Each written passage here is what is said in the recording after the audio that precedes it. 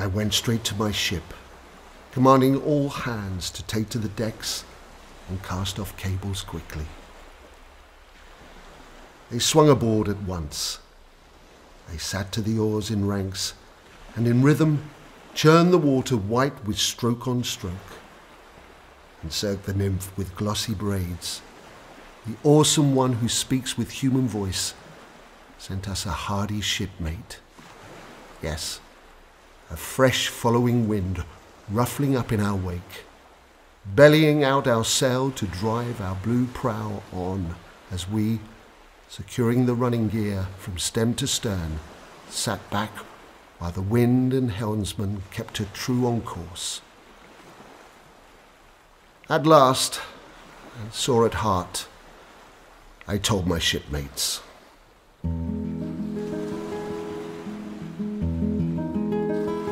Friends, it's wrong for only one or two to know the revelations that lovely Circe made to me alone. I'll tell you all, so we can die with our eyes wide open now, or escape our fate and certain death together. First, she warns, we must steer clear of the Sirens, their enchanting song, their meadow starred with flowers. I alone was to hear their voices, so she said. But you must bind me with tight chafing ropes so I cannot move a muscle, bound to the spot, erect at the mast-block, lashed by ropes to the mast, and, if I plead, commanding you to set me free, then lash me faster, rope on pressing rope.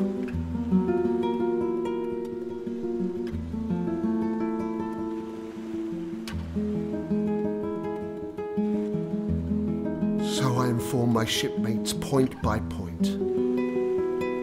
All the while our trim ship was speeding towards the Sirens' island, driven on by the brisk wind. But then, the wind fell in an instant, all glazed to a dead calm. A mysterious power hushed the heaving swells. The oarsmen leapt to their feet, struck the sail, stowed it deep in the hold, and sat to the oarlocks, thrashing with polished oars, frothing the water white. Now with a sharp sword, I sliced an ample reel of beeswax down into pieces, kneaded them in my two strong hands, and the wax soon grew soft. Worked by my strength and Helios's burning rays, the sun at high noon, and I stopped the ears of my comrades one by one.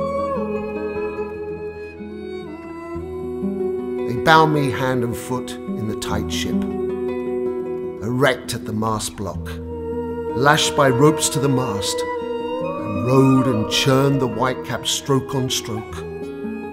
We were just offshore, as far as a man's shout can carry, scudding close, when the Sirens sensed at once a ship was racing past and burst into their high, thrilling song.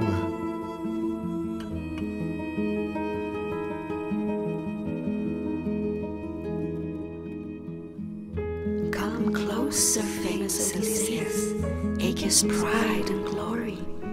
Moor your ship on our coast so you can hear our song.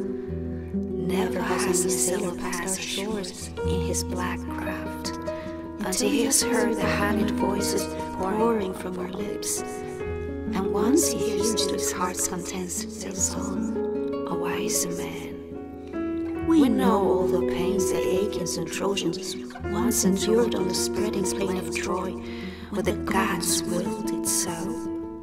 All that comes to us on fertile earth, we know it all.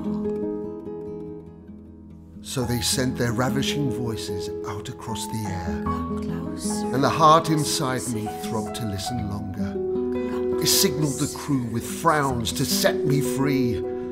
They flung themselves at the oars and rowed on harder. Perimedes and Eurylochus springing up at once to bind me faster with rope on chafing rope. closer. Once we'd left the sirens fading in our wake. Once we could hear their songs no more, their urgent call. My steadfast crew was quick to remove the wax I'd used, to seal their ears and loose the bonds that lashed me